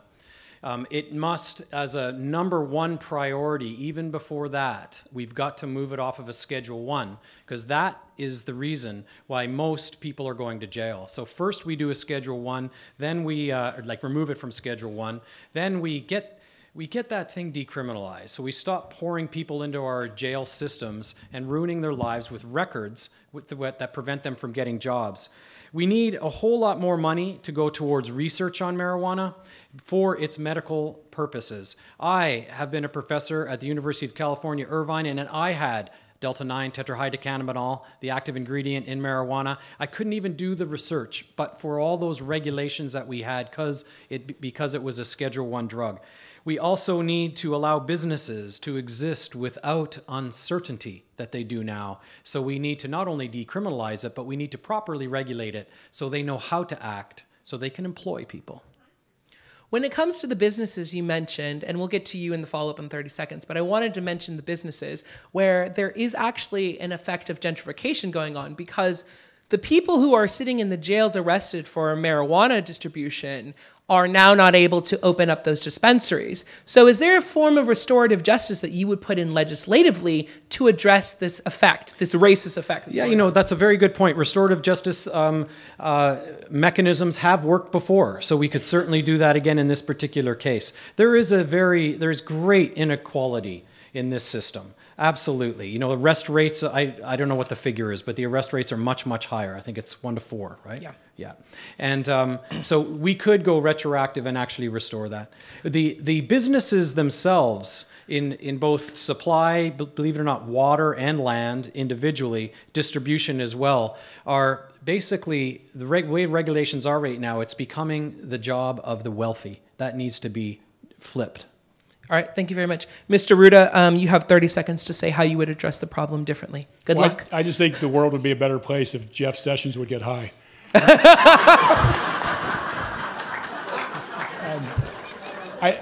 Is that on the record? That is on the record. It's on the record. Bring him to California, we'll give him his medical marijuana card. You know, the bill that Schumer signed on to, which is a bipartisan bill, is a step in the right direction, but it's about 9 steps too short. And it's basically reducing sentences. Many of these sentences, as you're alluding to, Aaron, just need to be removed, and these people need to be brought back into society with a clean record. You know, possession of marijuana and serving time, non-felony convictions based on possession or small amounts of dealing. 3 strikes and you're out, the stupidest idea that we've put in place in a long time in our country. All of these need to be addressed, and again, that bill doesn't go far enough. That's time. Thank you very much. Mr. Rouda, the question for you is, according to the Center for Disease Control, in the 12-month period from April 2016 to April 2017, an estimated 66,737 people died due to opioid overdose, with veterans being twice as likely to die from opioid overdose due to chronic pain than the general population. For context, about 65,000 Americans died in Vietnam. So that's 66,000 people dying of opioid overdose and 65,000 people dying in the 3 wars combined, Vietnam, Iraq, and Afghanistan. The current administration and the media have made the opioid epidemic center stage as a key issue plaguing American life. What is Congress's role in addressing this issue? And will the approach by the current administration by treating it as a public health issue be effective in the long run? Well, let's point out how nice it is that the CDC can actually investigate this, unlike gun violence. And the fact they're doing it is great. The reality is, yes, over 50,000 people have lost their lives annually due to the opioid crisis. It is the #1 killer of people under the age of 50. And in my opinion, there's a lot of people that should be held accountable for that, including the drug manufacturers that have been putting it into the market, and the advertising and continued sales job to doctors to prescribe it, and the failure to provide adequate help for these individuals that become addicted.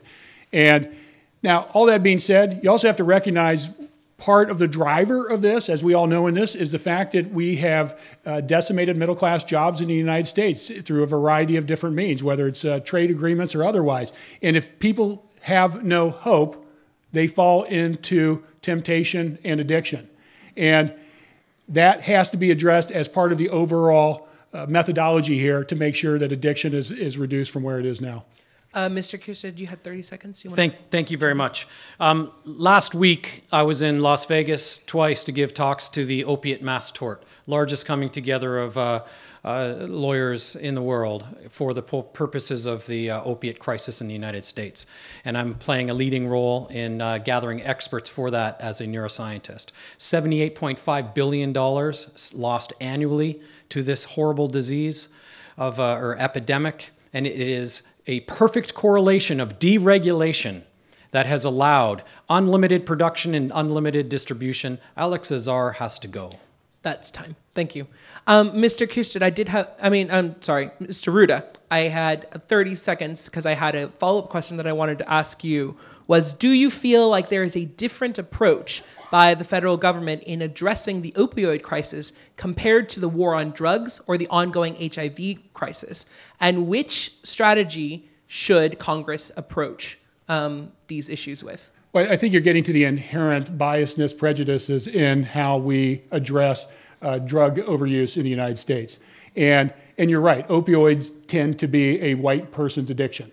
And case in point two, we've seen with the penalties for cocaine use versus crack use. Cocaine use, I believe, was about 1/100th of what, 100 times more coke to get the same sentencing as crack. And that needs to be addressed by having consistency across the different drugs. The different penalties have to be the same, and we need to enforce it consistently. That's time. All right, so the next question for Dr. Keirstead. When it comes to voting security, do you believe that our greatest threat is foreign hacking or domestic voter fraud or other issues? What are solutions you propose to make our voting safe in 2020? And then I have a follow-up for you, but go with that one first. Yeah, as we've moved more towards electronic record systems, certainly cybersecurity and hacking is the #1 national security threat. It's nice to say it is Trump. It is actually cybersecurity threats. And the same thing applies to our voting systems. I'm a proponent of actually moving away to closed systems. Nuclear power plants get hacked because they're on an open system. We need to move to closed systems for our voter registrations and voting. How would you differentiate between legitimate voter fraud from attempt, and also how would you differentiate? Okay, let's try that again.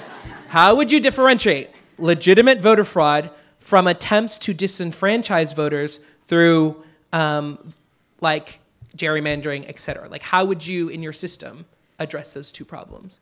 Well, certainly gerrymandering is an individual thing that can be grappled with.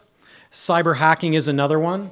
Facebook blasts influencing communities is yet another one. And then actual voter fraud is yet another one. So they should be regulated completely independently, because we can. And it gives us much more acuity to stop this type of fraud and instigate a system where best winner truly wins.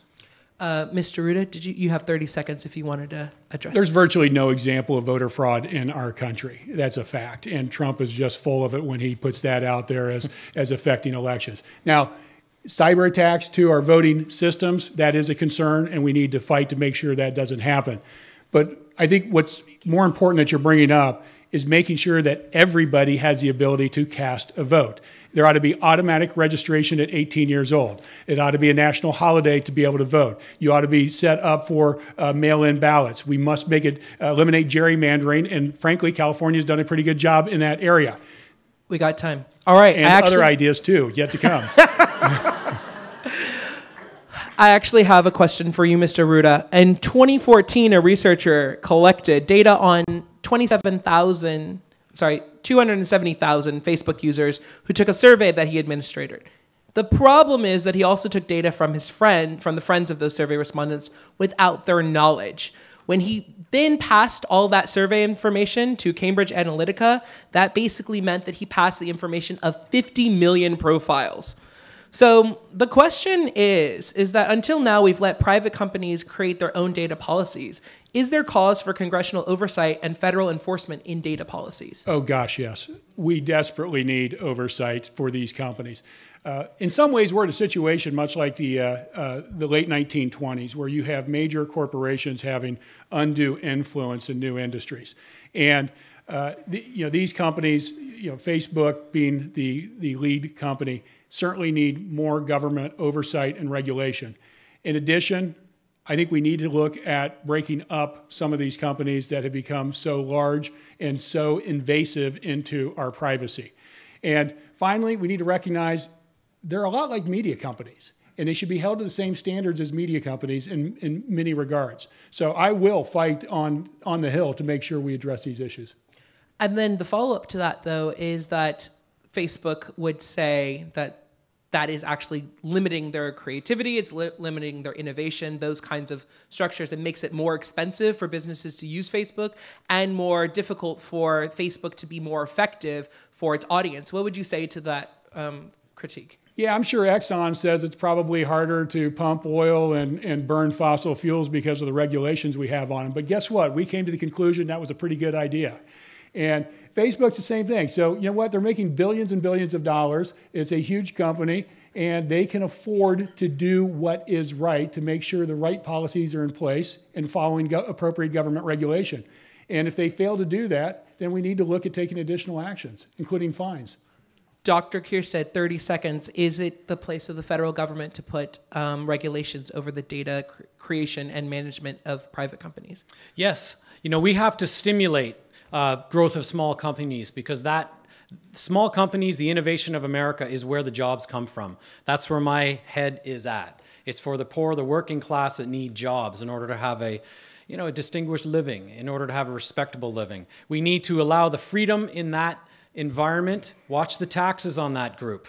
But then when those companies are actually out there working, that's the time that we have to then regulate those things with an increasing amount of oversight. So absolutely, those companies need to be accountable. Excellent. So the next question is to Dr. Keirstead. With an epidemic of mass shootings on the rise and an administration that has followed policy views of the NRA, our children remain vulnerable to mass school shootings. Before we move on to questions about gun reform, I want to first ask you, what legislative solutions do you have to keep our schools safe from mass shootings? Well, You know, I don't think we should be arming teachers. Like, who came up with that? It's so absurd. It's education. It's both education of the local police force and training. It's also training of the individuals as well. You know, I'm holding a town hall this Wednesday, and I hope you can all come, where I have a congressman who was shot. And we are holding a town hall on gun violence. And please come to it. You'll just really appreciate how fast it was from the time that he heard the first bullet to when 17 people fell. How quick it was. If somebody with a gun was there, it would have done no good, he will tell you. So please come and hear this. But in schools, no, we don't need to be equipping people with arms. We need to be equipping them with procedure and policy and training. All right. Do you have anything to add to that, Harley, that's different? Because I have a question on guns for you, so we can use that time to get through it. Or if there's something specifically to keep schools safe, despite gun legislation, is there something like, is it arming teachers? Is it clear backpacks? Is it bunkers? What keeps our schools safe? We need to address the mental illness issues that we have in society. And in addition, I think we're going to get into specific gun law discussion. Yeah. Okay. But I'm going to also push back on the mental illness thing, because most mentally ill people are not committing violent crimes and shooting people. There's actually something else underlying there. So what is keeping the schools safe? Because people have mental health issues, and they're not out going and doing these shootings daily. There's something else going on. How do we keep our schools safe and address that issue? Aaron, personally, I think somebody in Vegas who opens up and shoots 500 people has mental challenges. All right, that's good. The question for you on gun legislation is, there are 33,000 deaths per year, gun deaths per year. What gun reform measures would you support in Congress to address the gun epidemic? So what works? Is it banning bump stocks? Is it stronger background checks? What is, like, on a gambit, you have a minute, what are you willing to do to fight for to address this gun control issue? Me first? Yes. California's got a great model. California requires 10-day waiting periods. It requires all guns to be licensed and permitted. It has banned bump stocks. It's banned automatic rifles, assault weapons, high-capacity magazines, people on the no-fly list from being able to purchase guns, and those who have been documented by a court of law to be mentally challenged not to be able to buy guns. So that's great, right? But it's only good if the rest of the states have similar laws, which is why we need federal laws that support this. And it's also why virtually every one of those topics I just said, those action items we could take, including raising the age to 21, every one of those has almost universal majority support from both Republicans and Democrats around the country. So this is not a red-blue discussion. We have the support we need. And we should thank these Parkland kids for bringing this front and center. Excellent. 30 seconds, Dr. Keirstead. Yeah, very specifically, Congressman should be doing the following. The Brady Handgun Violence Protection Act needs to be supported. This is a bill that stops loopholes and expands background checks. So all of the things we're talking about with those things, they are very, very important, and they're well encapsulated. Also, the protection of lawful commerce of arms acts needs to be obliterated. This is an act that provides immunity to gun makers. It is ridiculous. It is the biggest loophole. It needs to be repealed. And lastly, the Bureau of Alcohol, Tobacco, Firearms, and Explosives needs to be backed up and supported. They can't even fine groups that are breaking the law for distribution of guns. But actually, we're going into loopholes and shields, so that's actually really great, Dr. Keirstead.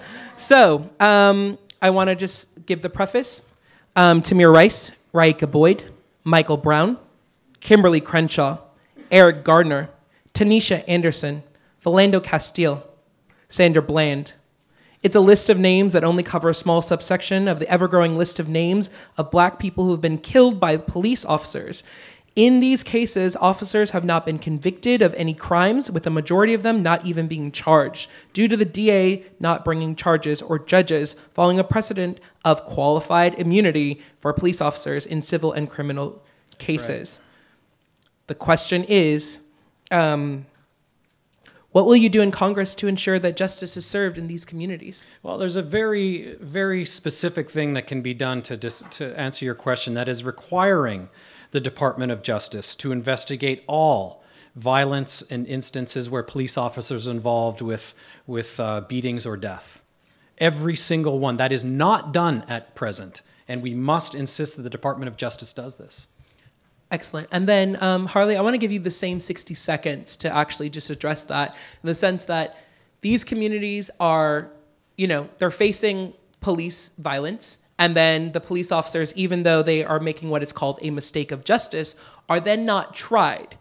What is the solution as a congressman that we can do to address this problem?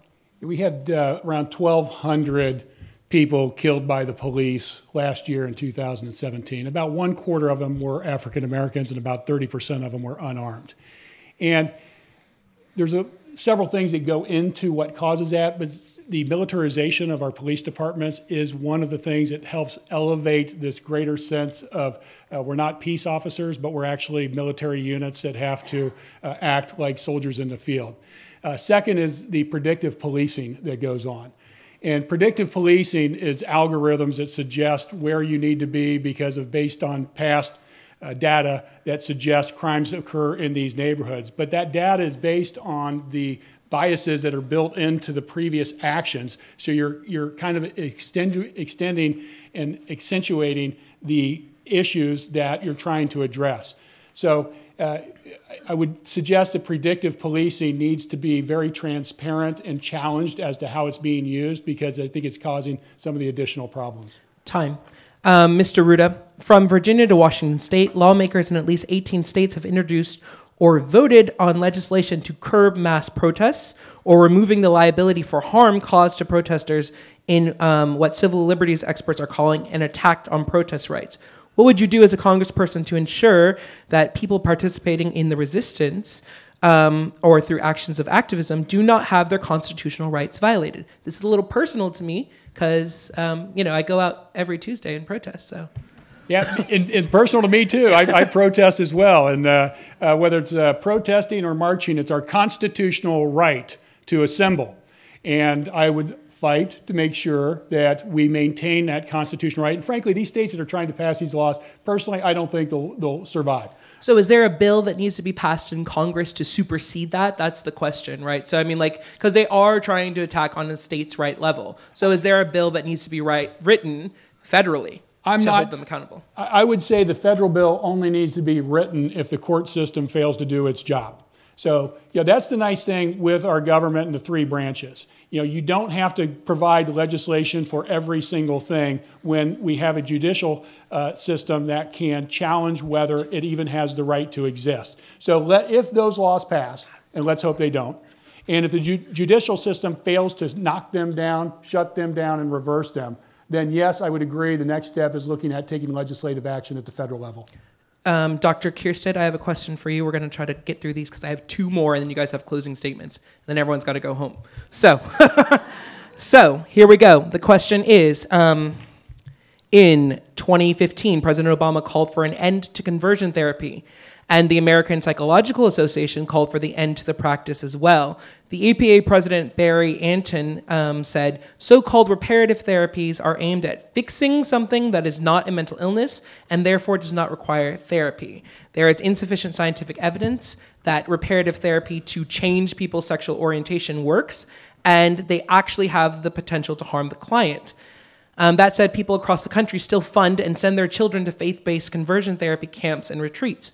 What is your opinion on the religions and faith-based organizations being involved in medical treatment of children, for example, in conversion therapy? You have 60 seconds. Well, let's be clear. Conversion therapy, there's no scientific evidence that conversion therapy works. There isn't. There's no scientific evidence. We have a huge industry that's grown out of it with absolutely no basis for that. On the contrary, we should not be spending money there. We should be spending money on education, freedom, helping schools and even grade schools starting to cater to behavioral norms like LGBTQ. Behavioral norms like equality amongst all individuals. We need to be funding and supporting this rather than an industry that has come up with an absolutely bogus justice system for putting conversion therapies out. It does not work. It's late. Harley, you got 30 seconds. Dr. Rouda is okay. Okay.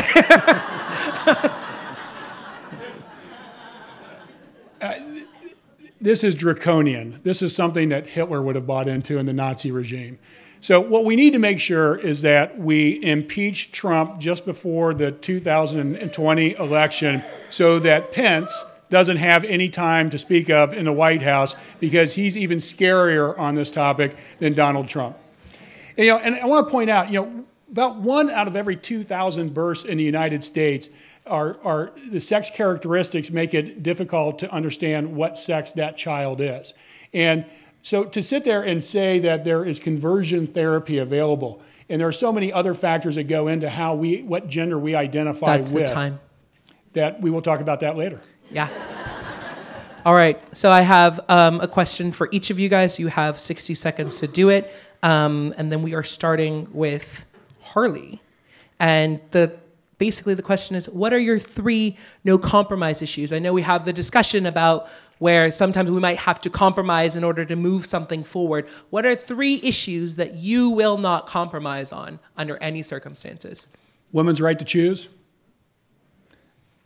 Recognizing that climate change is real and we need to address it. And quit holding dreamers hostage. Let's provide them with a path towards citizenship. Dr. Keirstead, 60 seconds for the 3 no compromise issues that you will not compromise. I've got a no compromise issue in that we need a Medicare for all system. Absolutely no compromise whatsoever. We also need I have a no compromise attitude towards the environment and moving towards a clean energy system, a 100% oil-free future.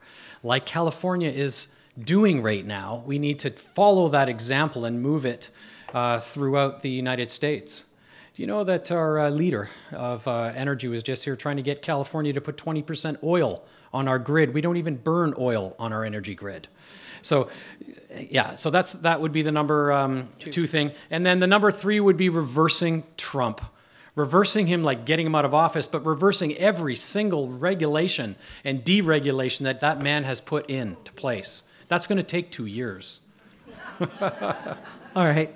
Thank you guys. That was fantastic. Thank you guys for this experience. Before we go, you guys have the closing statements. We're going to start with Dr. Keirstead and give the final word to Mr. Rouda. Okay, well, thank you all very, very much. 90 seconds, sorry. Sure. I could tell you all how the campaign's doing great. We've had more endorsements since I received the California Democratic Party endorsement than we've had and anyone else has had. It's been wonderful to have a real coalescence of support. Our field work has tremendously expanded, hundreds of fold. So we are hitting the ground several times a week and knocking on over 152,000 doors. So that's going extremely well. And it's, the national media attention is going fantastic. All of the polls, both internal and external, have me and Rohrabacher winning this primary. I'm extremely, extremely excited about it. But I want to leave you with something. I want to leave you with the thought that perhaps it might be good to have someone with a relevant field experience in the House of Representatives.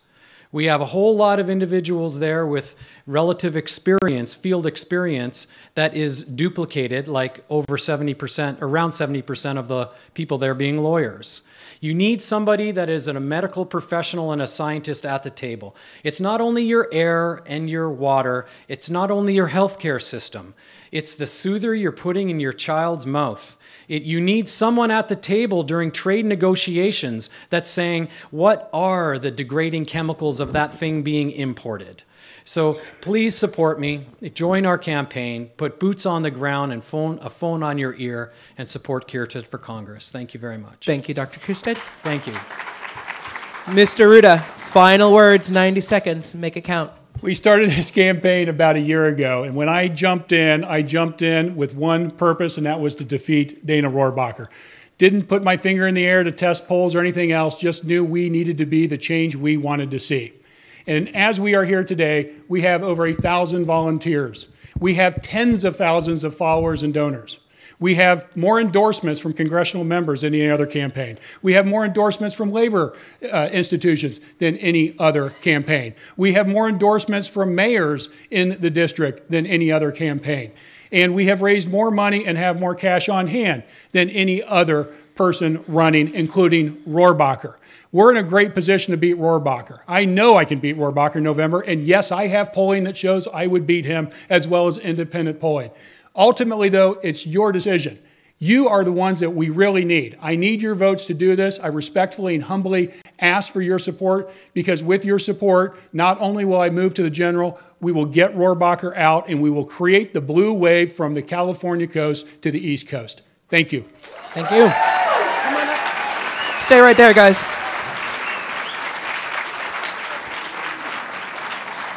Can we give them one more round of applause, please? Thank you. Good work. You both did a good job. I want to say thank you before we get ready to go. One, thank you to our partners. Let's give a round of applause to Anthony for moderating the first part. Thanks to our partners, Equality California, Health Access, and then also the Laguna Beach and Newport Beach Independent. Before you guys leave, please fill out your surveys so that we can collect those and know the straw poll. On top of that, we're doing the endorsement tonight. If you signed up for a ticket tonight, you should get an email. At 10 o'clock, the poll's open for you to see who we're going to endorse for Indivisible. I also want to give a really huge thank you to Sarah and Lulu.